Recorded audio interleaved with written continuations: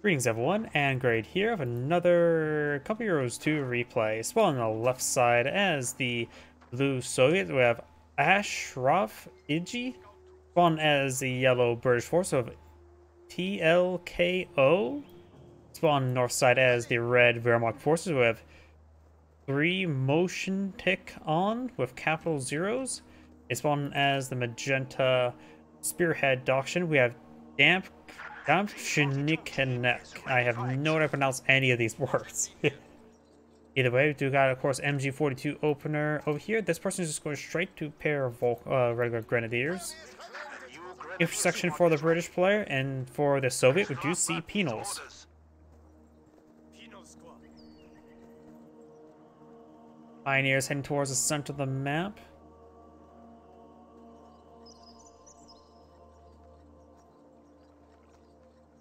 Fuel sector being captured on up, but we've got this section moving around.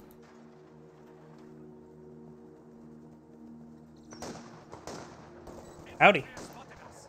Penals engage in the Pioneers. Pioneers do build some sandbags to hide behind, but of course they won't be able to do much versus the Penals at long range or at close range. MG42 setting on up. Oh, I always still try to remember. My mind's still warped when it comes to like the previous version of this game, because I remember the sandbags there. Sorry, off side note. Pioneers do receive good damage here, which could allow the Grenadiers advance away forward. Grenadiers eyeing for some light cover here, engaging the intersections. Can you find some heavy cover now? Penals rotating around. There's plenty of light cover behind these canoes. Looks like the Soviet player goes for a sniper. The red Wehrmacht player is also eyeing for a sniper. The pink magenta player is eyeing for just grenadiers. And we've got the grenadiers pushing forward. Dampfschnecke. Stream snail. Got it. Even if you spell it out like that, I still have trouble pronouncing that old speech impediment from when I was growing up. I cannot move my tongue all too well. Deep sections fighting behind the light cover there, though. Actually, so this guy here is actually entirely out of range. You can see all those three models idle, so only two squads are fighting, the 3-man and the 4-man squad. And now got this 4-man Grenadier pushing forward. Each section is going to be charging way forward with two Grenadiers here. And he's now fighting a mix of light and open ground. Penals coming for a flank, trying to overrun the sniper. Grenadiers need to focus down on that Penal. Penals can get behind some heavy cover there. No battle phase 1, which means no override for grenades. And this guy's behind an open ground. Good snipe shot there, but does find a Soviet sniper in return. Wehrmacht sniper camouflage there. The Soviet sniper just taking shots, not eyeing for counter sniping. Penal squad does fall back. Does hold fire there. May have been spotted. Got the Grenadiers here. I think the Soviet sniper should escape on out there. Yeah. She can only take a couple bullets.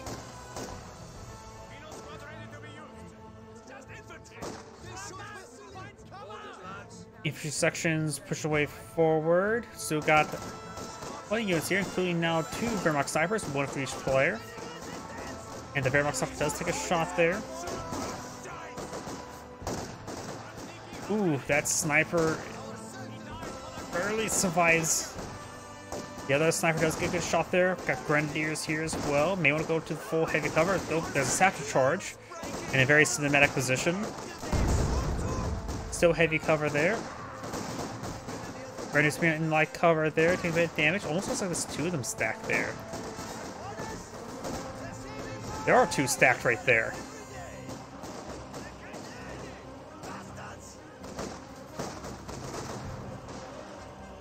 Sections do fall back, and they look like we'll skip on out there. The not penal sniper, Soviet sniper, getting some good hits on the Pioneer. We could see a counter snipe here.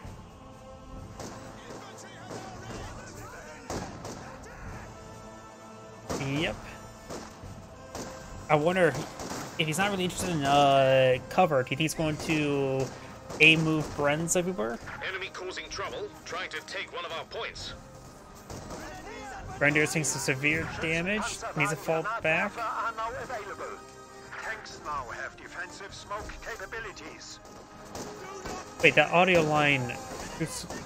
never mind. I thought I heard an audio line that sounded like a shtug, but it may have been referring to the what's it called?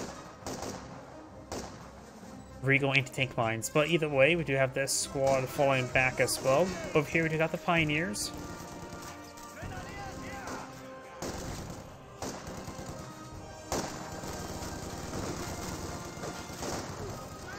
Another satchel charge there.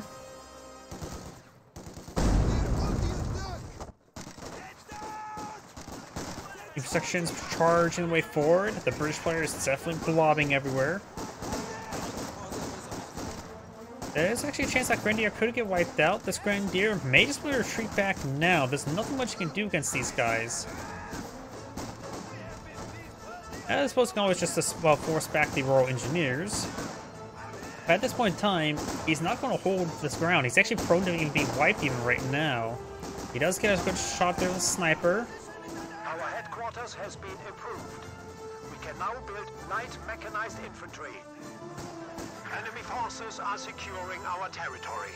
This Grenadier needs reinforcements. Don't push it forward. I think that may be a misclick. Pioneers not capture that sector. Does cap the central sector. This guy's still pushing way forward. While I'm busy thinking over here. Enol's push way forward with combat engineers, not flamethrower combat engineers. Supply sector under attack. I don't think it's practice. I think it's more application. Either way, yeah.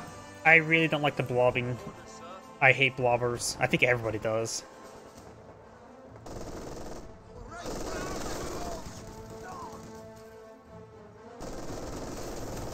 Do not have an AEC deployed on the field. Let's see. No tier 2. We do have tier 2 here. No 2-2-2.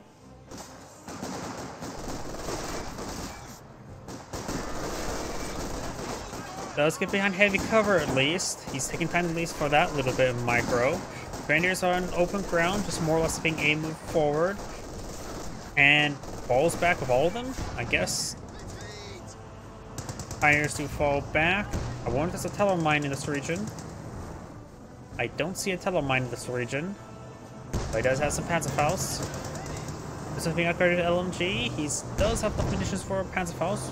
A single Panzerfaust. Try and charge for Panzerfaust now. Oh, got a teller mine there. Very nice. Panzer Grenadiers in negative ground. That's not good. Just push forward to the heavy cover. MG42 sit down up there. These guys find some light cover, so the MG42 can get some good suppression. One of the peanuts was suppressed. Grenade or bundle grenade. AC rotating around. Pioneers getting hit. Shoulder replacement for a T-70. Panzer Grenadiers do fall back. Everything just falling back. And teller mine. Go ahead. Ready for orders. Your orders are go to that teller mine. Ready to roll. Enol squad is on to capture that point. Snipers moving around. And yep, I called it. A move, friends. Grenadiers fighting from heavy cover, but even then, they will get some good damage. Snipers firing away, may see a squad wipe. Didn't want to take time for that shot and start falling back.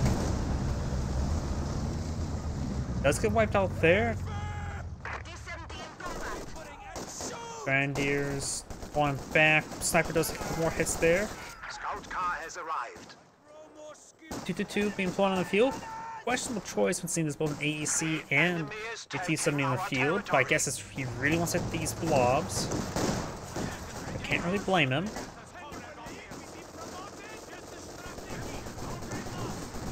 Taking some damage there.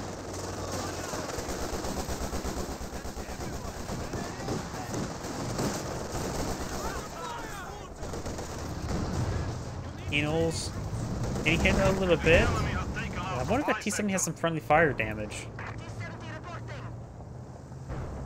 One friendly killed. Take some shots there. Pack 40 and among other forces push way forward. Squad there. Forces are attempting to capture our territory. Granted, there's more or less had the A move issue as well, like the Brits, but at least he's not mass spamming out like that. At least microing those two together. One goes to cover, one advances forward, that sort of thing. Machine gun crew awaiting orders. Vickers there. Flame engineers do fall back.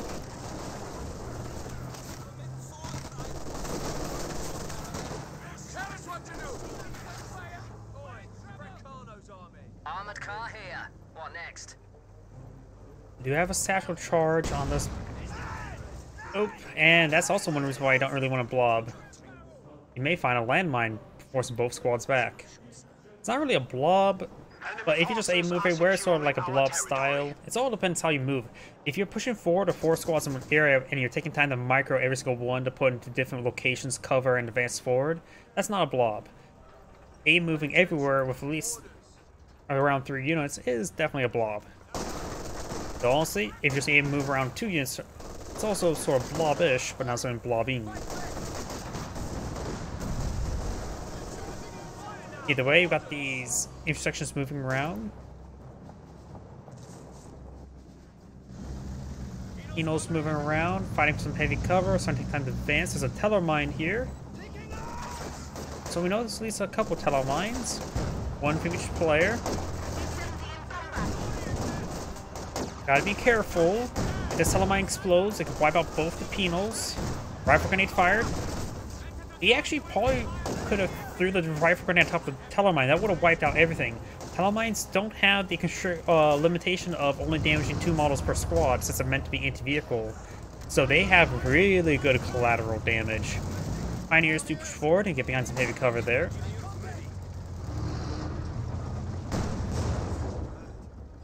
And T-Sun is going to take some pot shots against the Pioneers. Pack 40 sitting on up. Aim for 4 away. Gets a good hit. Hands a 4 on the build queue. Very nice. Battle phase 2. No tier 4. He is going for exist. Not bad. Medium armor and rocket artillery is now Not going for this. The next HQ up. A bit more manpower to do firing away. AEC in range.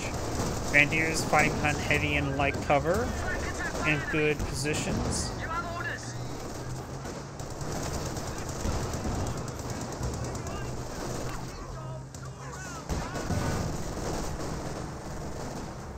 That truck exploded. I love physics engines. And starting falling back there. You now have a mortar emplacement. He does have a minesweeper here.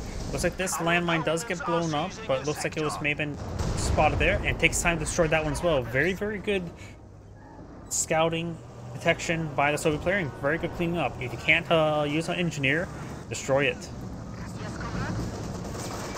Transport now gains good hits there, forcing back those engineers.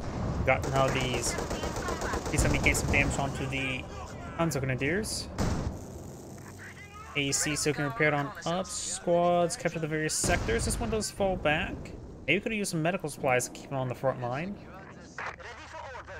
He has plenty of munitions for it, and doesn't have any munitions sink, so spam out medical supplies. Vickers hitting this Grenadier. Glider commandos can be called into battle. Orders are ready to be issued for a raiding operation. Commander regiments now available. And I also should mention there's also Jaeger armor as well. Elephant can be very nice in 2v2, and this map is very good for the Elephant. Assuming you build out vehicles. If you don't build out vehicles, then the Elephant's not very good.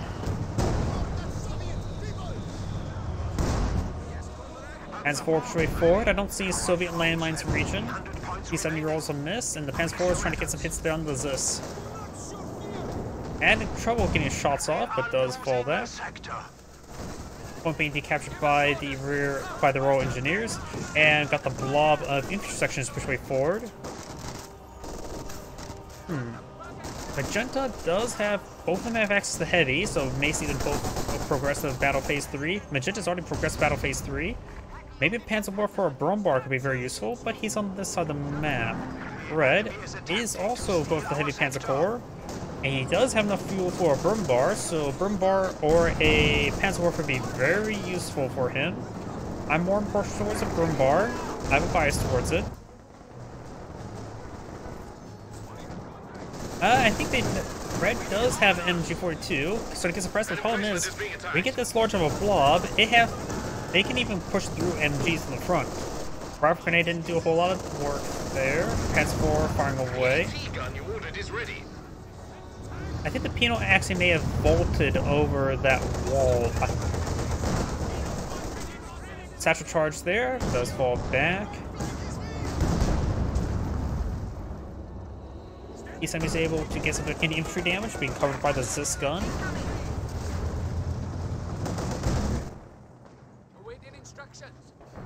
And now trying to go for a landmine there. They get spotted. Machete's trying to push the way forward. Got a penal here. Plenty heavy cover behind that truck. Isami does take a shot there, or receive a shot. So does the Panzer IV. Does force back the Royal Engineers before we get the landmine deal down, and the mortar placements getting some good hits around the Grenadiers, and the AEC's coaxial getting some good hits as well. Up here you do now the Grenadiers falling back. Plenty light cover here thanks to that satchel charge. The Grenadiers do take a bit of damage.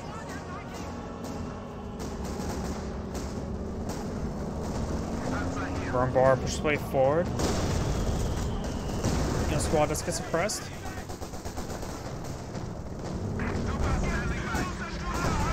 Great hit there. Look at that damage. He has to fall back to that blob.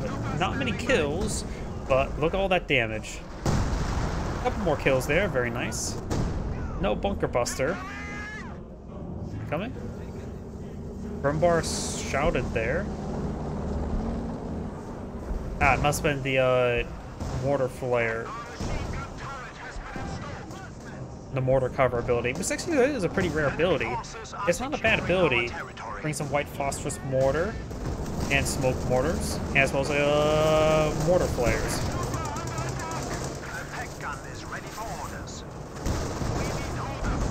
Fires a shot there. Small hit there onto the AEC. Multiple 6-pounder shots there onto the. A little bit of lag spike there, but the Brumbar does take quite a bit of damage. But the Grenadiers may display some of these 6-pounders. There we go. One does get decrewed. The crew are, I'm afraid, quite dead. Ooh, got a good hit there. I think that was a nice Panzer IV shot. No, that may have been rifle grenade. Bundle grenade. Looks like it was a bundle grenade. Mortars firing away, taking time to destroy the pack, or not pack 40s. 6-pounder. Grenadiers taking some severe damage. Soviet player says not selected doctrine. Rebuilding a penal squad. The Soviet player has lost a sniper, while both the Wehrmacht players have their snipers. Katusha, very nice. Oh, that's Panzer Worker. That was pretty good. The Soviet player has a couple. Let's see what doctrine player the Soviet player can go for. Soviet industry, the KV-2 can be decent on this map. IS-152 can be pretty good on this map. And IS-2 can be pretty good on this map. So all the heavy armor can be very useful on this map. It does have the increased Katusha range, as well as the Su-76 efficiency, and landmines to just build faster, which is not bad. So interesting choice of bulletins.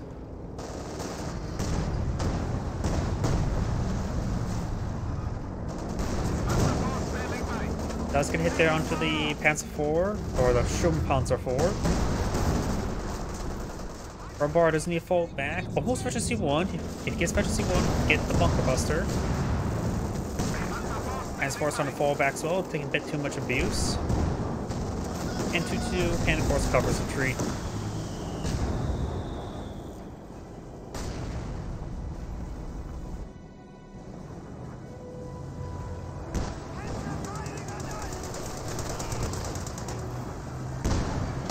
Good, it's there.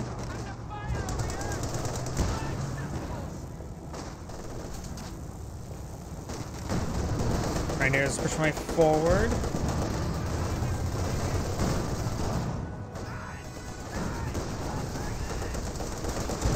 There's, of course, a Vickers here to help fight some suppression and slowly being whittled down and starting to fall back. Oh, right rotation bomb. Takes out the garrison, damage to the 6-pounder. Cutoff point does get decaptured. Right now, if you look at the mini-map, the Axis players do have a majority of the field control and has a majority of the VPs as well. Sniper does fall back, 6-pounder does get a good hit there, and there goes the AEC. Has a Wolf Barrage, gets some good hits as well, very nice. The British blob are getting annihilated. The Soviet play. Oh. Lag spike. Let's give it a moment. Sometimes this happens in live games. Based on the fact that there's still quite a bit of progress bar, I think the game is continued. Try pausing it for a moment. As we're taking. Try to let it buffer a little bit. Maybe. As we know what the British player is doing wrong, he hasn't even gotten his next tech structure up yet. He's just been blobbing all the time, so he's nowhere near getting out of Firefly. At this point in time, they could use a Firefly. The Soviet player has done quite well this game, but has been sustaining some pretty big losses. Maybe not go for conscripts and eye for shock troops. Yeah, even then, too much range firepower. That's not really a shock troop map.